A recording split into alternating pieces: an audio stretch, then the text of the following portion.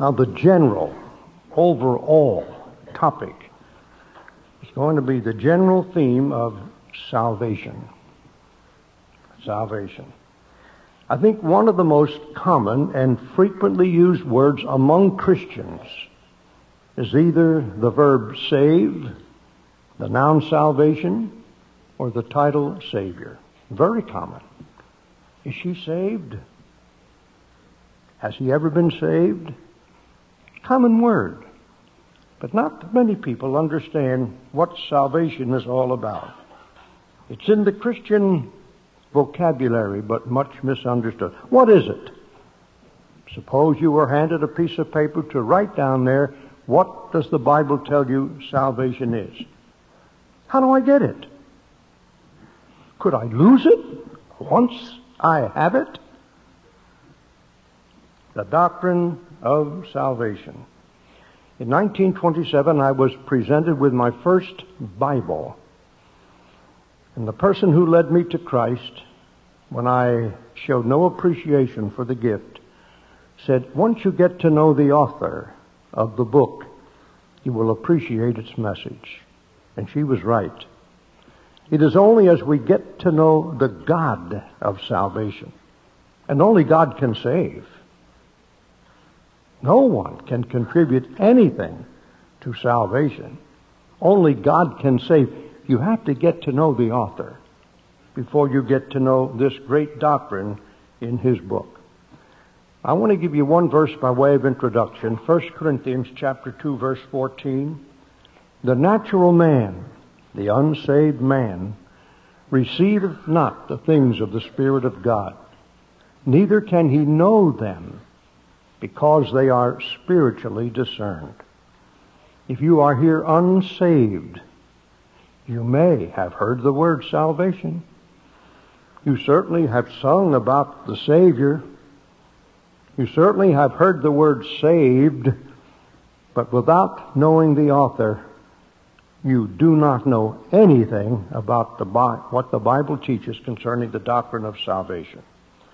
Now, this great doctrine is linked with many other key words. Many years ago, the late Dr. H.A. Ironside wrote a little book. In those days, it was a Moody Colportage book. You could buy it for 29 cents. It's $6 now. I bought a copy for 29 cents many years ago. The title of the book is Key Words of the Gospel.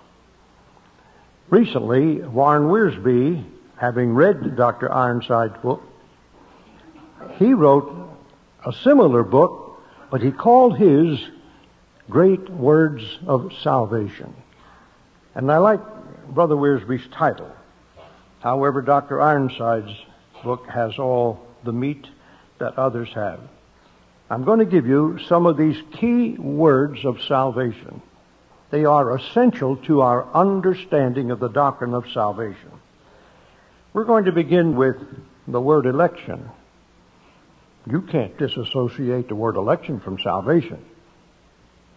If you don't know the doctrine of election, you don't know the doctrine of salvation. That's only one of many key words. Then there is the word propitiation. Do you understand what propitiation is? That is linked inseparably with the doctrine of salvation. If I don't know the meaning of that term, at least I don't understand the biblical doctrine of salvation. Then there is the word regeneration. That's a great word related to salvation. The word justification, a key word related to the doctrine of salvation. The word sanctification. If you don't know the meaning of that word, you don't understand the doctrine of salvation. Predestination, inseparably linked with the overall subject of salvation.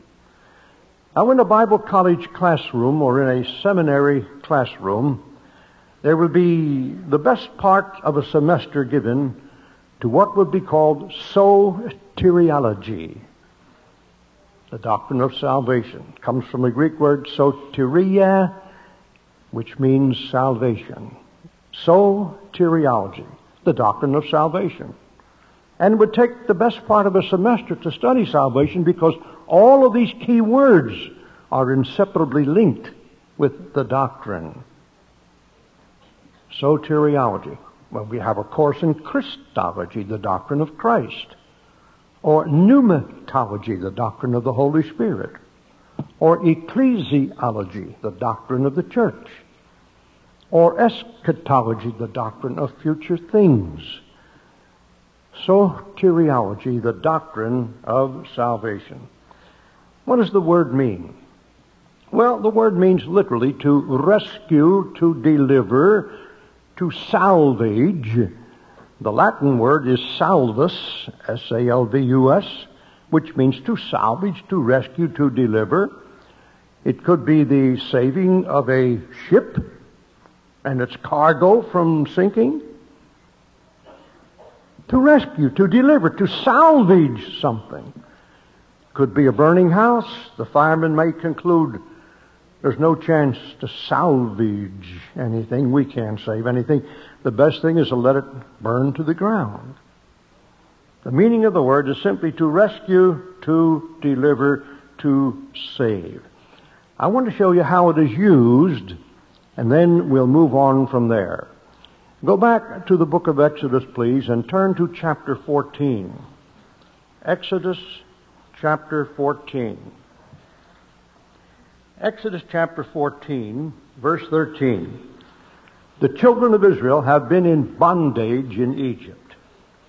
And Moses said unto the people, Fear ye not, stand still and see the salvation of the Lord. God is going to rescue you. He's going to deliver you. He's going to save you from a situation. Now look across the page to verse 30. Thus the Lord saved Israel that day. Now, that's just a little clue as to the meaning of the word salvation. To rescue, to deliver, to salvage, to save. Now you have another verse in the New Testament. By the way, same chapter and same verse, but a different book. Exodus 14:30, Matthew 14:30.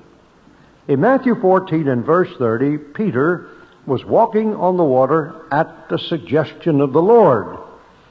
And taking his eyes off the Lord, being troubled by the boisterous sea and the winds, he cried out what is reportedly the shortest prayer in the Bible. 3 words. Lord, save me. Rescue me. Deliver me. I'm perishing. Now, when we come to the doctrine of salvation, we are not speaking about salvaging a nation from destruction, or a ship from sinking, or a house from burning. We're talking about spiritual deliverance. Salvation from sin. To be rescued, to be delivered before it is eternally too late. Now, with that bit of background, we're considering the spiritual and eternal deliverance from the guilt and penalty of sin. Now, to us Christians, salvation is progressive. With us, it has a starting point. With me, the starting point was December 25th, 1927. On that day, I was saved.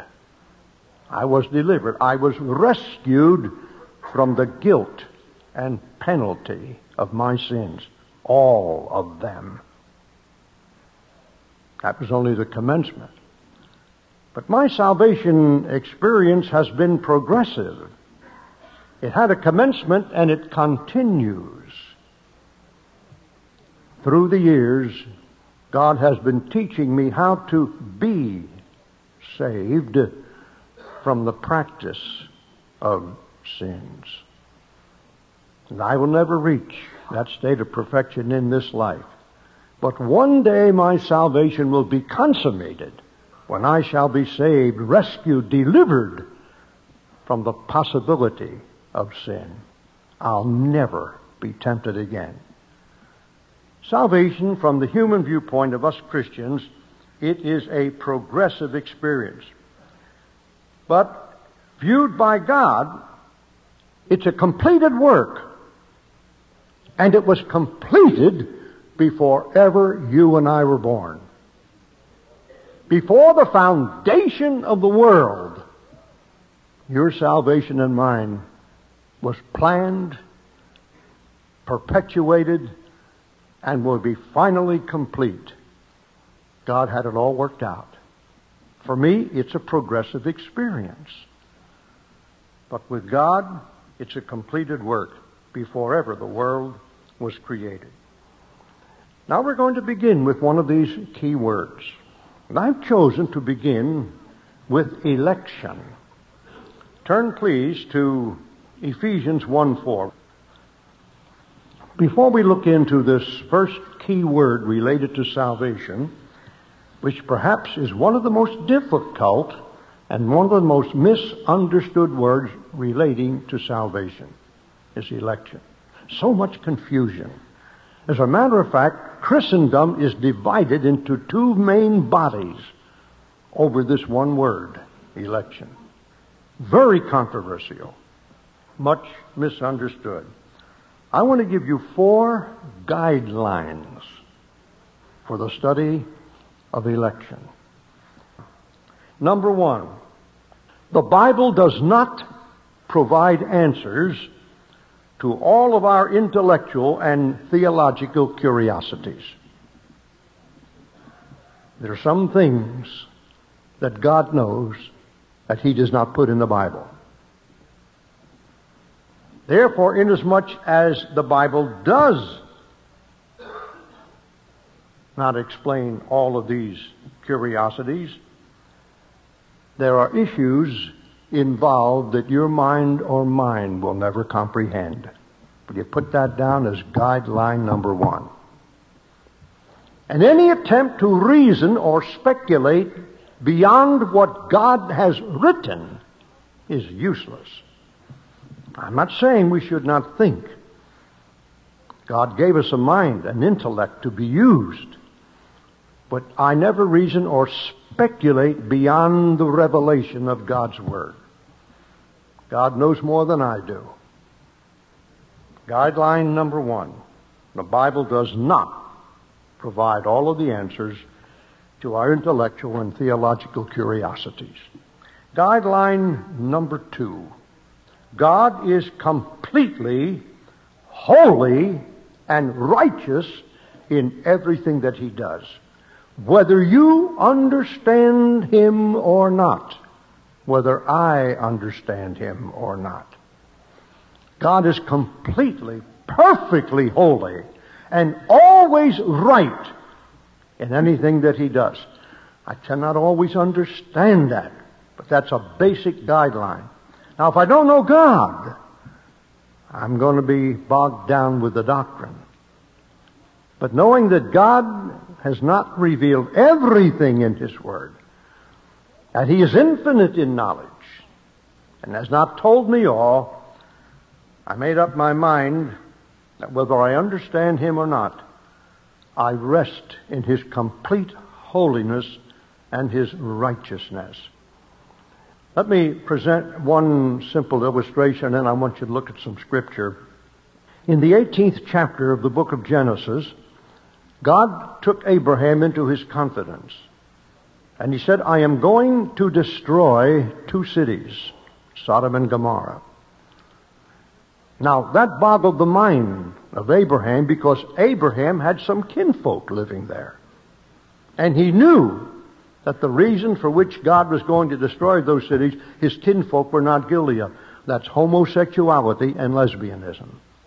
That was the breeding place in those days of that wicked sin.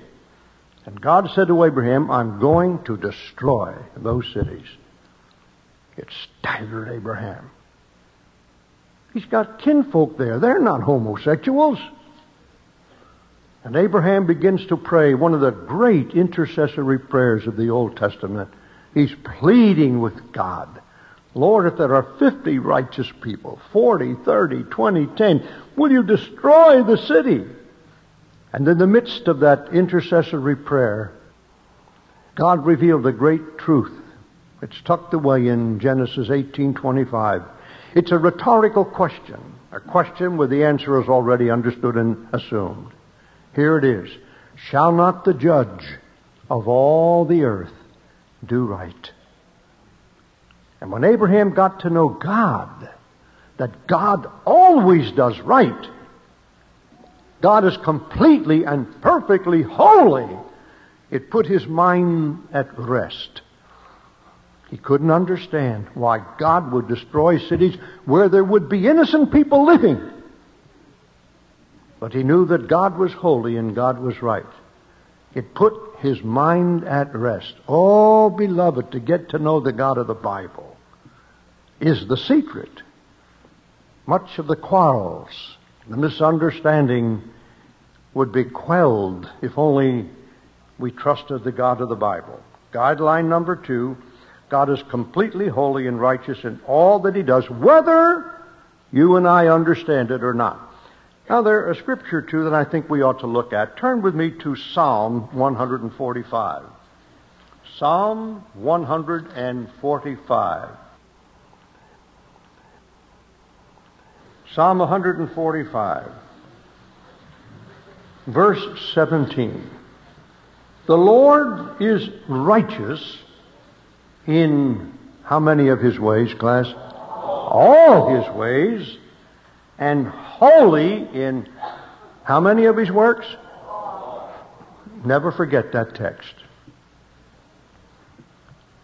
When you're wondering why you can't grasp some things that the Bible states, remember, God is righteous in all his ways and holy in everything that he does.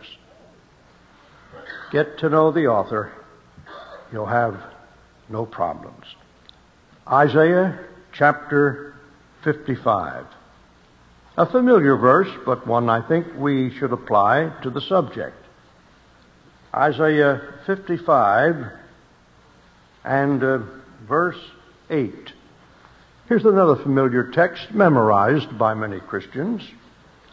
God says, "For my thoughts are not your thoughts, neither are your ways my ways, saith the Lord. For as the heavens are higher than the earth, so are my ways higher than your ways, and my thoughts higher than your thoughts." God's completely holy and righteous in everything that he does, whether you and I understand it or not. Trust the record. Just trust the Bible for what it says. You can count on it. I want to relieve us from much misunderstanding. Guideline number 3. The total extent of your knowledge and my knowledge is limited to that which God chooses to reveal. God knows more than what he put in the Bible. God is omniscient. He knows everything before it ever takes place. And to get to know God helps me to trust what I read in the Bible. There's another text I want you to get, which will rule out human speculation and human reasoning when you come to the doctrine of election. Go back to Deuteronomy chapter 29, please. Deuteronomy chapter 29. When you find the 29th chapter, you will find the verse with the same number in it. The last verse in Deuteronomy 29 is verse 29. The secret things belong unto the Lord our God, but the things which are revealed belong unto us and to our children forever, that we may do all the words of this law. There are secret things that God has not revealed. Therefore, I am not going to rationalize nor speculate on something that God has not discussed. We do too much of that, and that divides God's children. Guideline number 4. A work which is dependent upon God's grace cannot involve in any way any work of man. Grace and works can never be combined to establish a reason for anything God does.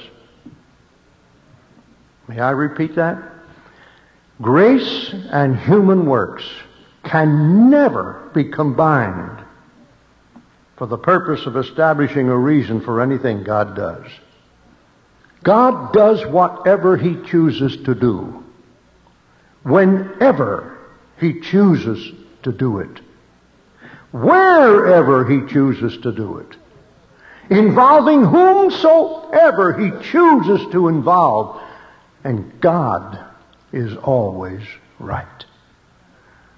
I may not understand God's ways, and I don't always, but I will simply stay with the Word. Now we're going to come to the doctrine of election. Please keep in mind the guidelines, please. Now, before we look at this word election,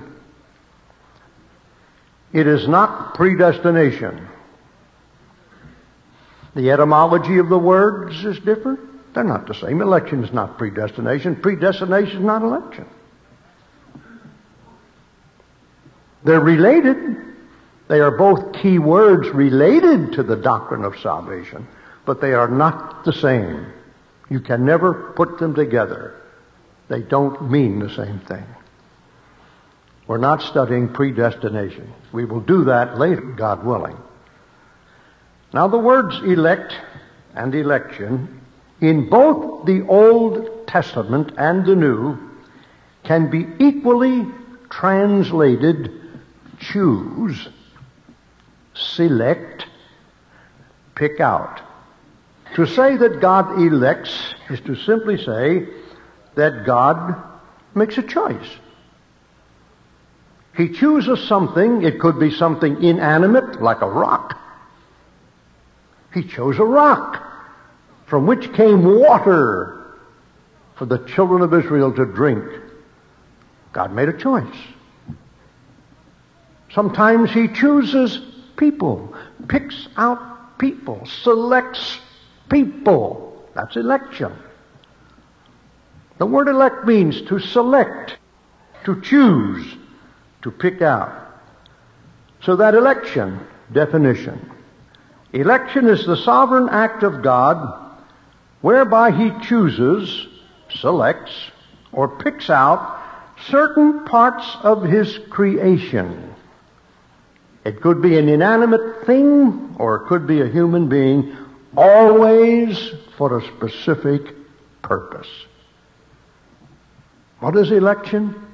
It's the sovereign act of God, whereby God chooses, selects, picks out something or someone, always for a definite purpose.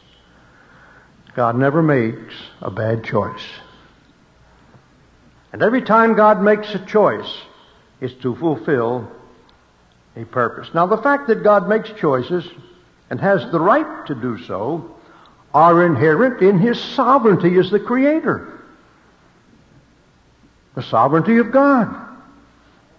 He created and controls His universe. He has a right to make any choice He wants to make. If God chooses to use a thing or a person for His purpose, it has to be right. God chose a donkey to speak in a language that a man could understand. That's enough to boggle the mind of anyone. King James Version calls it an ass. God made a choice, but with a purpose. Don't ever remember of Him repeating that. Don't ever remember of a donkey speaking. Now consider just a moment, apart from God's choices, most of life's events would be matters of blind chance. We'd be up a blind alley, a one-way street. If God never made a choice, what would you know about the future? When I went to college, we had a course in philosophy, And we were assigned a textbook, The Philosophies Men Live By. And the book had 10 chapters, and it was a condensation of the chapter, each chapter a condensation of the main thought of 10 philosophers. Began with Plato, Aristotle, Descartes, Spinoza, came right down to modern philosophers. We had to read the book and then write a paper on what we got from that book. And as I read through the 10 chapters of 10 philosophers, I could see that they were all troubled about three things. Number one, origin. There were no telescopes in the days of the ancient philosophers. They were called armchair philosophers. No instruments, as we have today. They would sit down to think through, reason through the mysteries of life. In the evenings, they would sit and gaze out into God's vast expanse, the starry universe. And their first problem is origin. How did it get here? Then they would reason through the second major problem. What is the reason for it? The seasons come and go. People live and die. Purpose. And the third great issue that troubled the philosophers was destiny. How will it all end up? Now, they were right in what they were seeking for, but they didn't turn to the Scriptures. They could have found answers. Now, you can imagine, we don't know where we came from. We don't know why we're here, and we don't know where we're going. Tough situation. That's a tough situation. Thank God he made choices. I'm not walking up a blind alley, my friend. I know where I came from, I know why I'm here, and I know where I'm going, only because God made some choices. And without them, I would be saying, how will it all end up? I'm going to ask you to turn now to Psalm 106. Psalm 106. And I want to read a couple of verses beginning with verse 21. Psalm 106 and verse 21. The psalmist, writing some history concerning Israel, said, they forgot God, their Savior, which had done great things in Egypt, wondrous works in the land of Ham, and terrible things by the Red Sea. Therefore he said that he would destroy them, had not Moses, his chosen, his elect. That word chosen means elect. God selected, God picked out, God elected, God chose Moses. Classic, simple illustration of God making a choice. Somebody says, why did he choose Moses? None of your business, none of mine. If I know God, I won't ask a question like that. God is totally holy and right in his choices. God made a covenant with a man by the name of Abraham, the first Hebrew mentioned in history. And so people say, why did God choose Abraham? You don't ask questions like that if you know the God of the Bible. God is pro-choice. God makes choices. And they're always right because he is wholly and completely and perfectly right. One more illustration from the Old Testament. Turn, please, to Psalm 89. Verse 34. He said, my covenant will I not break, nor alter the thing that has gone out of my lips. Once have I sworn by my holiness that I will not lie unto David. His seed shall endure forever, and his throne as the sun before me. Why did God allow David to go through the peak of a career, a man who went to bed with a woman who was not his wife and impregnated her and deliberately arranged for the death of her husband so that he might appear innocent. Why did God pick David? I don't speculate. I don't reason. I only know that God makes choices. And in His holiness and His righteousness, God is always right. And if it boggles your mind as to why He chose Abraham, a pagan idolater, and David, a vile sinner, better sit down quietly and ask yourself, why did He ever choose me? God makes choices totally by His grace, associated in no way with human works or human effort. Now, God makes the covenant, and God cannot break the covenant. Let's turn to the New Testament now.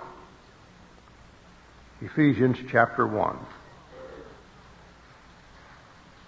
Paul is writing a letter to a local church, and the lessons apply to all the body of Christ, members of Christ's true church. I'm reading from verse 1.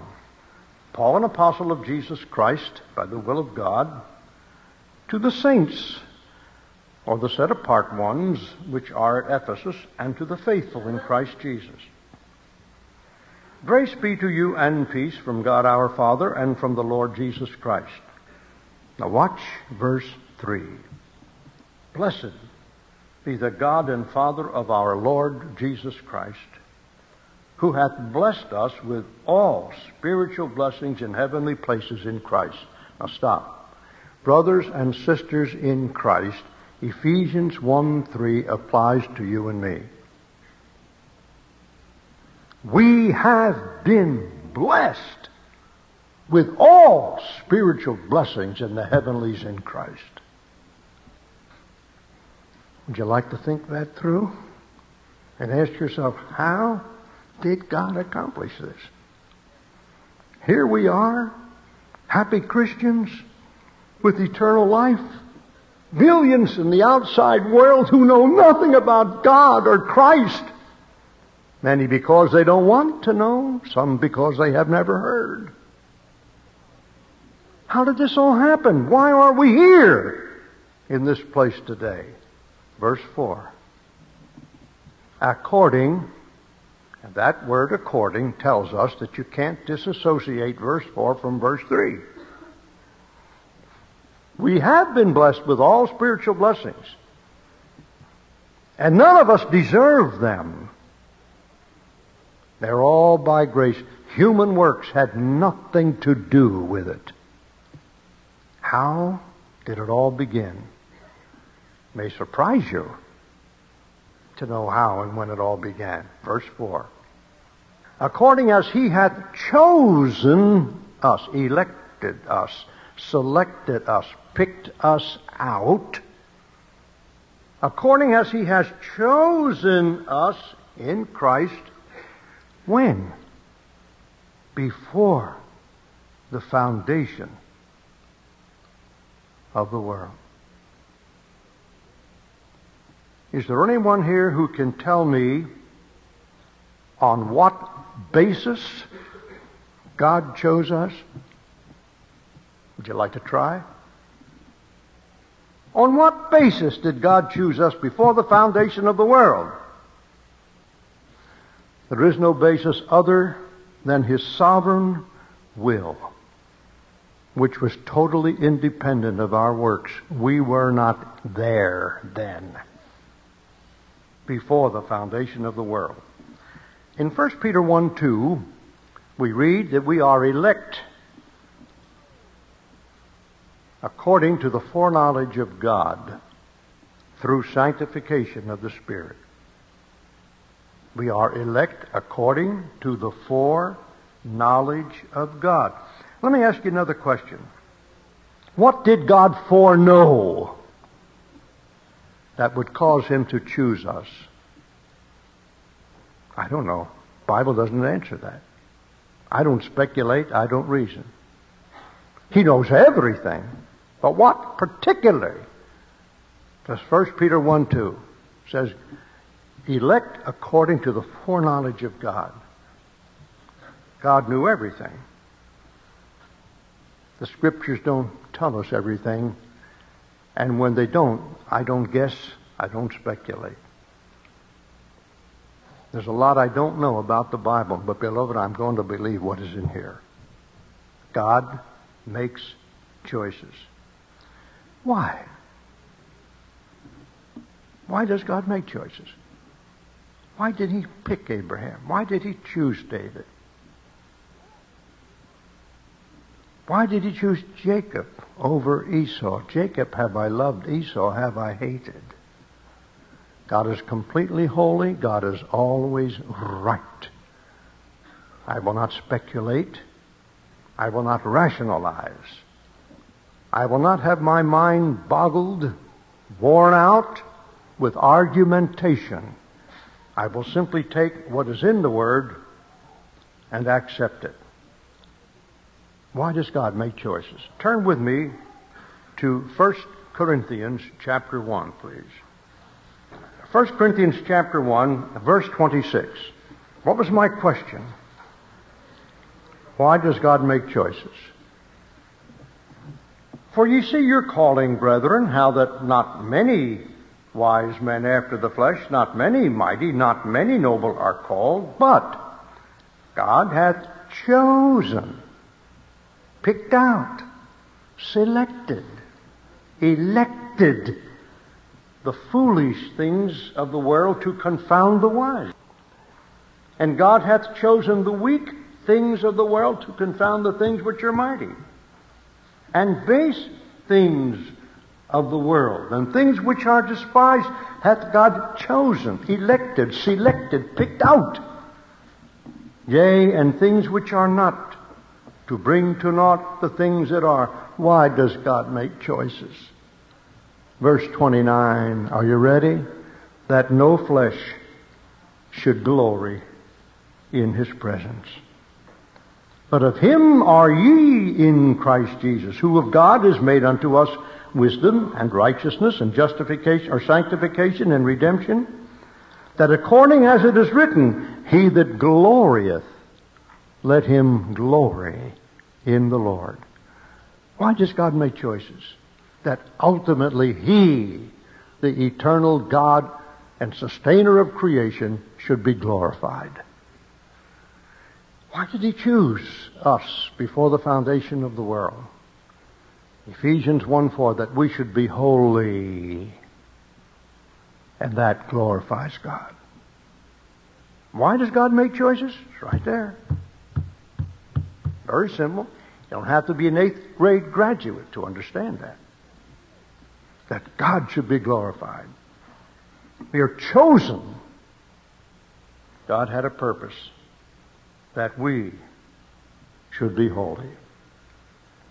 Now, I don't have time to go into as much detail as I would like, but I would like to raise one issue here, or make a statement. Election is the basis of our assurance of eternal salvation.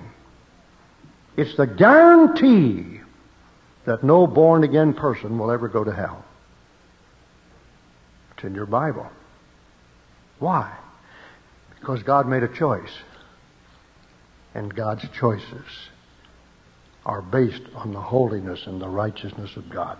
Turn to Romans chapter 8. Romans chapter 8. I want to read beginning with verse 33.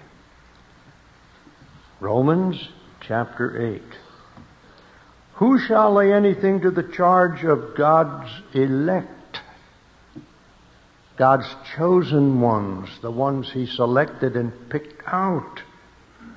It is God that justifieth. Justification is the sovereign act of God whereby He declares righteous any and all who come to Him through faith in Christ. Can God reverse that declaration? Who can lay anything to the charge of God's chosen ones? The elect. Those whom He has selected and picked out. Who is he that condemneth? It is Christ that died, yea, rather, that is risen again, who is even at the right hand of God, who also maketh intercession for us. Who shall separate us from the love of God? Christ. Who shall separate us from the love of Christ? Who? What? Read the list. God's elect. That election is the basis of the believer's security. Now, there are some distinguishing marks of the elect. I have one final question. I know what's in your mind. I know what's in your mind. Maybe I will not frame the question in your words, but I can tell you what's in the mind of almost everyone here. How will I know that the person to whom I am witnessing is one of the elect? Come on now, let's be honest. I know that's the question in most of your minds. How will I know that the person to whom I am witnessing is one of God's elect? You see, dear friends, not only is God pro-choice, but you and I are pro-choice. We are made in the image and likeness of God. And when Adam sinned, the three basic essentials of personality were not taken from him. Intellect, the use of the mind. Emotion, the exercise of the heart. And the will, volition, the exercise of the will. God made you and me pro-choice. John 3:18. He that believeth on the Son of God is not condemned. But he that believeth not is condemned already. Why? Because he hath not believed in the name of the only begotten Son of God. You're pro-choice. God never took from you and me the capability of choosing. God said, now make a choice. How will I know that the person to whom I am witnessing is one of the elect? I may never know, and I may know, but I can be sure of this. The only way I can know is their response to the Word of God. Do you have a better answer? God said you're pro-choice. Make a choice. We are made in the likeness and image of God. In that respect, we lost the holiness when Adam sinned.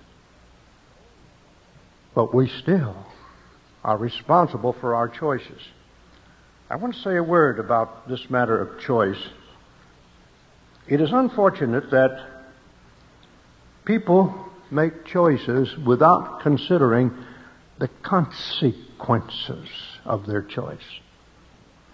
I'm not here to discuss the abortion issue. I want to say this to every pregnant woman. You already made your choice.